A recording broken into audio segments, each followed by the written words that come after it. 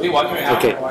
So we're showing the lettuces at the different stages of development here so that you can see how they start to go to seed. They get kind of tall in the middle all of a sudden. You'll notice they make this little tower. They're not a rosette anymore. And then from the middle of that rosette you will get a stalk that will produce these little yellow flowers, which you will see as they develop through the slides.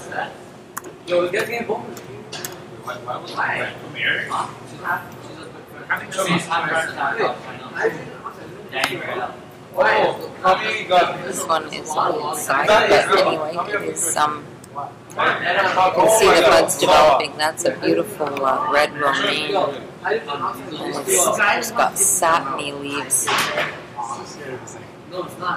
Keep going through that. As you can see, it's growing in among some companions there. There's tomatoes and nasturtiums around the red romaine.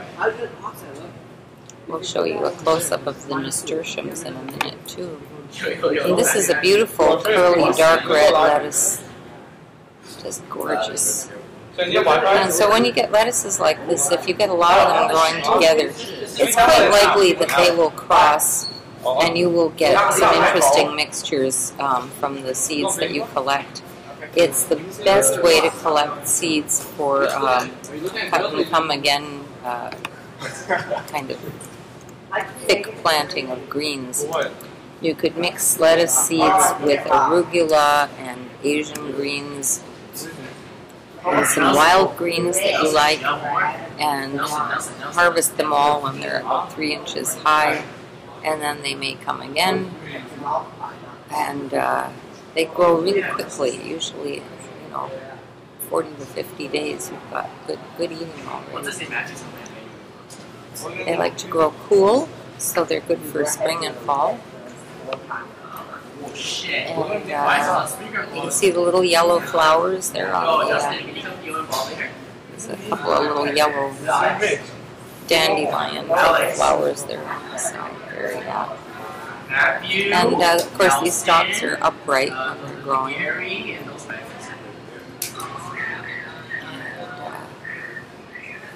Might as well just flash through those lettuces. This one is a lovely family of lettuces all going to seed together. Those buds are still very tight. And in the next frame, I think we see them starting to open up. There's a tiny little yellow flower. And so do they need the pollination? They do need pollination, yes. If they grow a lot of them together, they may get wind pollinated too, of course. But they do need some pollination of some kind, and usually little insects love flowers like that. They like those little insignificant flowers. Usually what kind of bugs that help to pollinate this? Is it bee or other kind of bug? I don't think it's usually bees that are big on the lettuces, but I do see littler things. Like there are bees, but they're not like the honeybee type bees or bumblebees. They're usually smaller bees. We have many little wild bees in Ontario, and some of them may like lettuce, but lettuce isn't so much well, we have wild lettuces growing here. They're probably more familiar with big, rangier plants.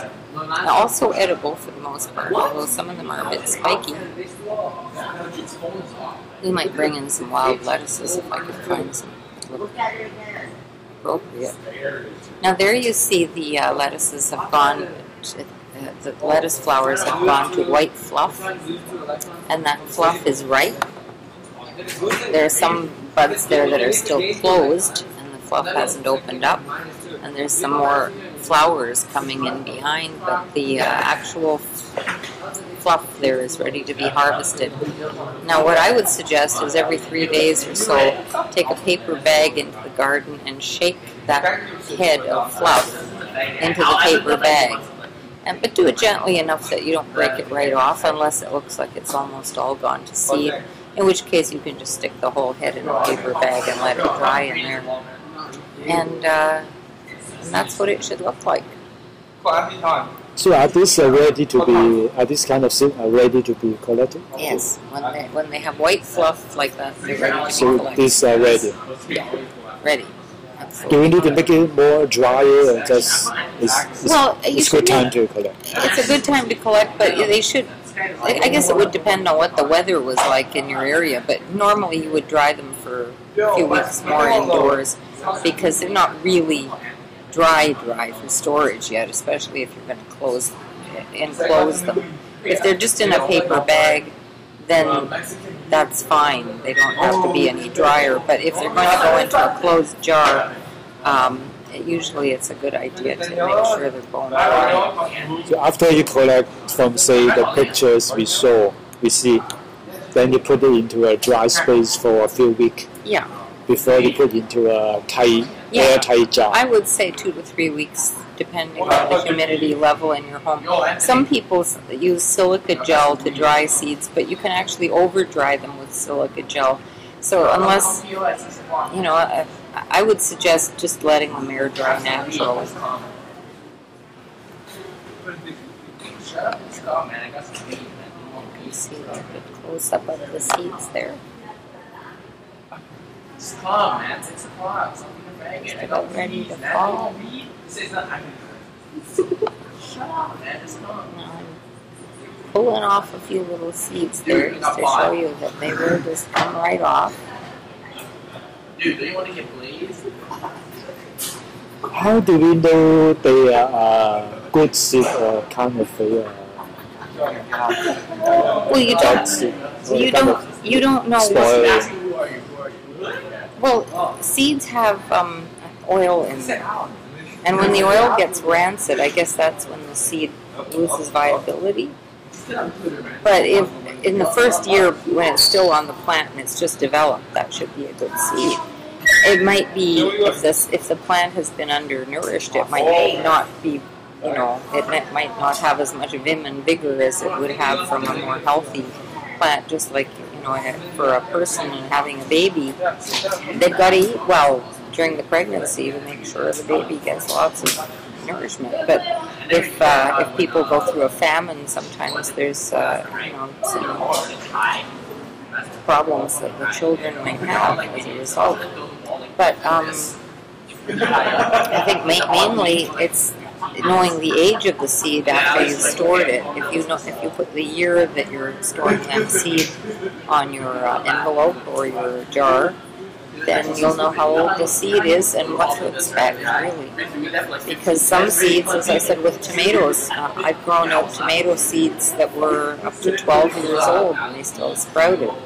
Whereas other seeds that I've kept only 2 or 3 years were no good anymore. So it's the different kinds of plants produce different age potential for the seeds to still remain viable. Say for the lettuce, it can keep for how many years? Maybe only about 3, I think, usually. They have charts, and some charts give you ideal storage conditions. Some charts give you, if you left it at the,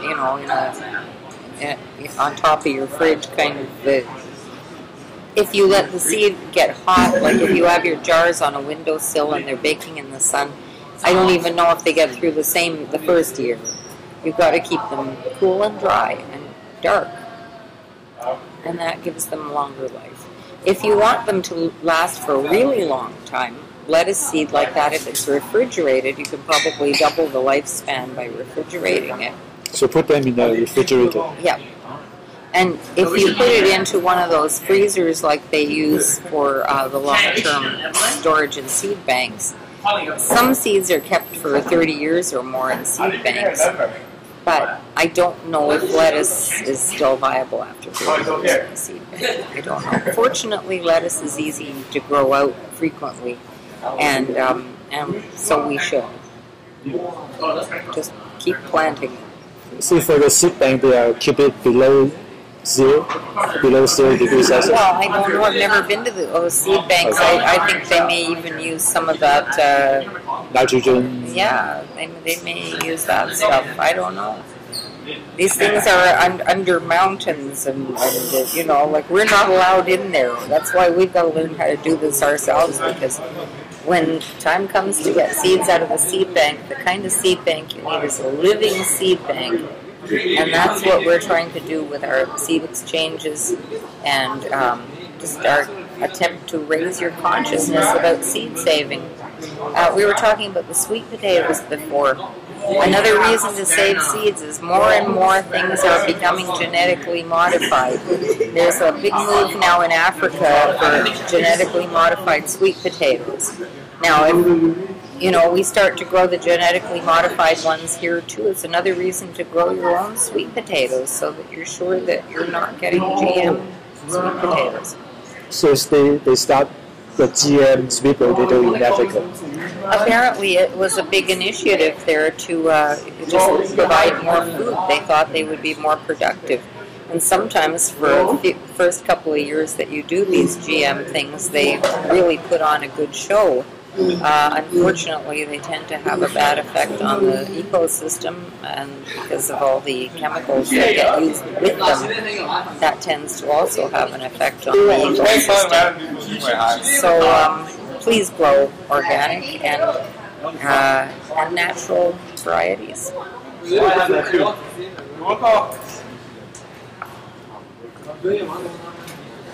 our tiny little seeds. Have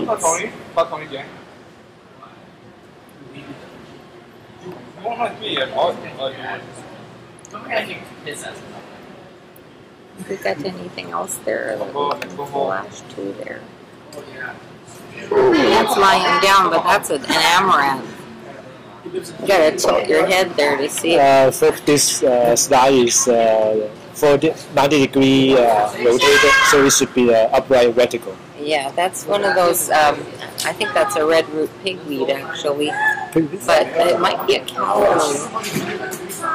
Anyway, that's one of the amaranths that produces the wonderful nutritious seeds when it's mature, and the wonderful tasty greens, especially as a cooked green like spinach. Oh, it's wonderful.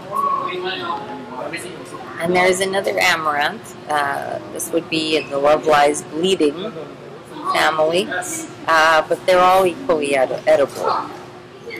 And they seem to cross-pollinate by wind. These are wind-pollinated plants. Is it easy to grow amaranth? Very easy to grow amaranth. Again, the conditions you give it will partly determine the results you get. If it grows tenderly, it will be tender as a green. If it's growing in a gravel pit, it might be a little coarse, but it will survive. Since the seed of the amaranth is tiny, how do you collect them? Well, I would suggest that these seed heads are, if you cut off the seed heads and put them into big paper bags. So these are the seed heads? Yeah. But wait until those seed heads are really ripe, because you should really check along those, along the spray. I'm just going to bring this over here, because we can look at this again. You see this one, the seeds don't seem to be ripe yet. But this one, the seeds, we were getting beautiful little black seeds falling out of it. They're so shiny, and you can use them as poppy seeds, you can use them as cereal, you can try to pop them. Somebody knows how to pop them, I haven't figured that part out yet. And, like popcorn. Yeah. And you can use them just as you would grain amaranth, except that in an emergency, this might be free when nothing else is. It seems they are very nutritious. Very, yes. Well, many cultures use amaranth in different forms. From South America to China to India, it's big. It's big business and big food. They say they are very high in protein. The seeds, I believe, are very high in protein with amaranth seed and quinoa seed. I'm not sure what the breakdown is. As greens, they're very high in vitamin A, And the lamb's quarters is the lamb's quarters and amaranth are both wind pollinated plants, and they should be used pretty much interchangeably. I find the greens for lamb's quarters are my all-time favorite green, but really I love them both. I can't say enough good stuff about these plants. See, for the cooking of the amaranth, you recommend any easy way to cook the amaranth? Yeah, as little as possible. Just I would just cook it lightly, like you cook spinach or other greens. You can stir fry it with a little garlic and oil, or usually you would steam it a little bit first because you want it a bit wilted. Chop it up and just use it as you would Swiss chard or as you would spinach, basically. So usually you would eat this part, or including the leaves and the stem. Well, you would use the leaves and the stem when they're young, when they're like about 10 inches high or so. Okay. Once it's at that stage, then you're keeping that for seed. Okay. So when this comes to this stage, you won't eat this one. Yeah, you wouldn't eat the flowers because it's a bit bristly. But you just collect the seeds and of course enjoy the beautiful flowers. Yeah. And everybody loves basil, and when basil goes to seed, it also produces those lovely little black seeds. You will notice that many herbs actually go to seed in a similar way. Many herbs are members of the mint family, and they have these little tuliped flowers, and they tend to have wonderful aromas. And by all means collect the seeds from that. People tell you to pinch out the flower heads when they start to develop flowers, but you can eat the flowers. There's no, you might want to pinch them out for the first little while that you've got it, but eventually, it'll get killed off by frost eventually, so let it go to seed. The flowers are beautiful. We have a basil here, another one that has beautiful purple flowers. And some basil, of course, has purple or red leaves. So there's other basils we have to show you there. How do we know when the basil are ready to be collected, the seed of the basil? Well, you see some of those little flowers have turned brown and dry. And yeah, those are the ones that are ready to be harvested. And once the whole spray is dry, then you can just cut the whole spray. So when they turn brown and kind of dry, it's ready to be collected. Yeah, for most seeds, it's a good idea to wait until it is ripe. Like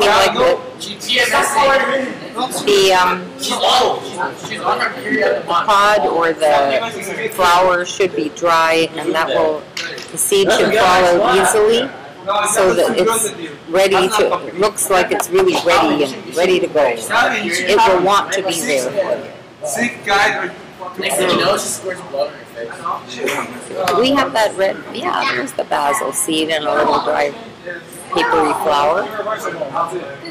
And some basil seed looks a little different than that, but there's many kinds of basil. So you'll notice that some of them are a bit shinier or less shiny, but otherwise they're pretty similar. For some rough idea of the scale, is the base of the standard lined paper. So the distance between the lines standardized. Then you can get the idea of how small the seed is when compared to the lines.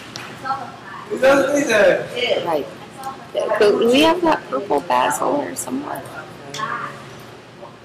The Thai basil.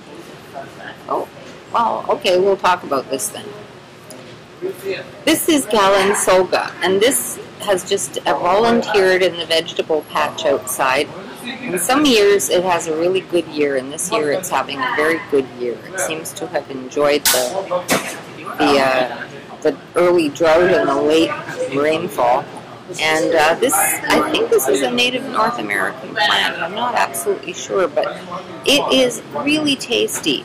You should gather this as a green when it is very young, before it has started to branch out a whole bunch. It's okay if it has a few flowers on it, but it shouldn't get all branchy and leggy before you eat it. Steam it lightly like any other green, and then if you have it with a squeeze of lemon and a little butter or olive oil, but the lemon goes with this so beautifully because this plant tastes a lot like artichokes. It's sort of like a spinach tasting form of artichoke, and in that sense it's also really good for soups. If you puree that into soups, you'll give it a artichoke kind of flavor, and it's free. It just grows wild out there. Those seeds on that aren't ripe yet, so I don't have any seeds to show you, but I'll keep an eye on the Galansoga patch for the next little while, and when we have some ripe seeds, we'll show you. Is the seed is the part we use to consume? I don't know. I don't think it's worth it because I don't think it produces that many seeds, even if they are edible. I think they're going to be fairly few in number. So we mainly use the leaves? The greens, yeah. The greens, okay. It's a green. It's a delicious green.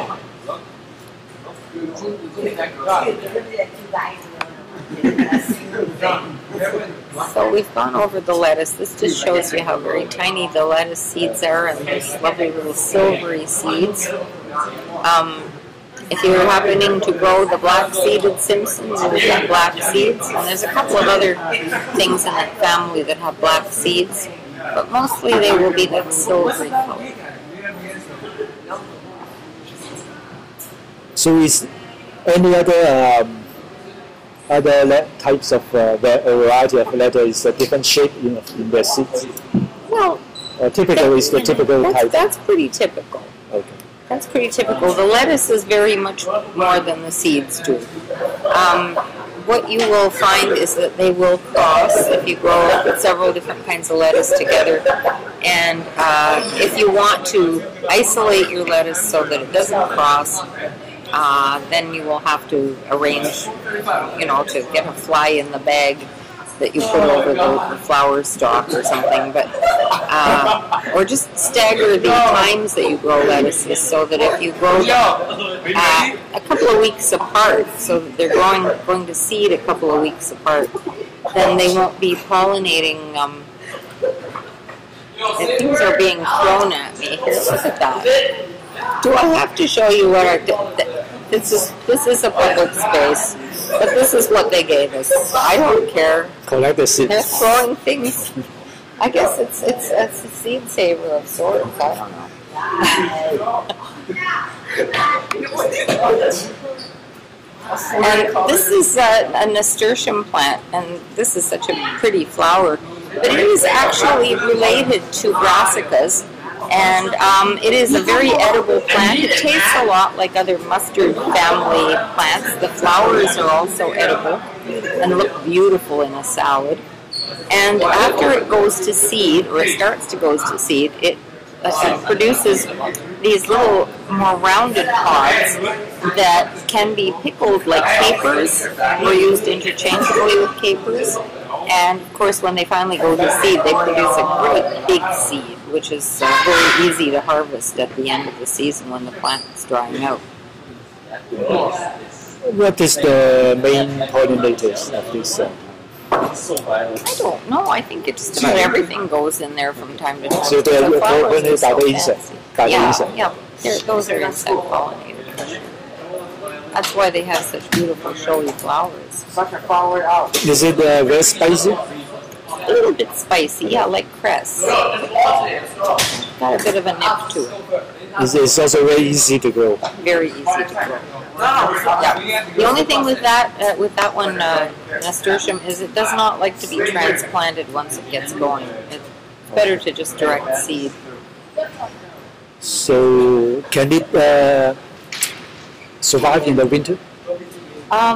No, it's not. It's an annual. at least here. I don't know what it does in other parts of the world. And this is showing you the purslane. Remember the purslane? This is the tiny little seeds. There's purslane, and there's the purslane seed. And they are so small. And they're great. Mice like to eat those seeds too, so they do need to go in a jar.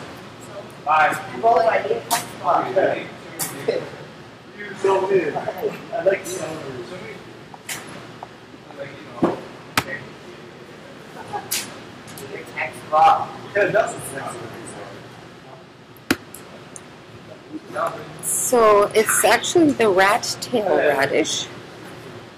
Not red, but rat.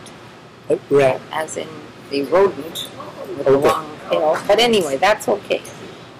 This kind of radish is in the same family as brassicas, and we usually grow radishes for their roots, but this kind of radish produces pods, which are delicious, and you can eat them raw in salads, you can stir fry them, and they basically have that mild, sort of a mustard kind of, sometimes they're a bit snappy actually, they can be a bit spicy.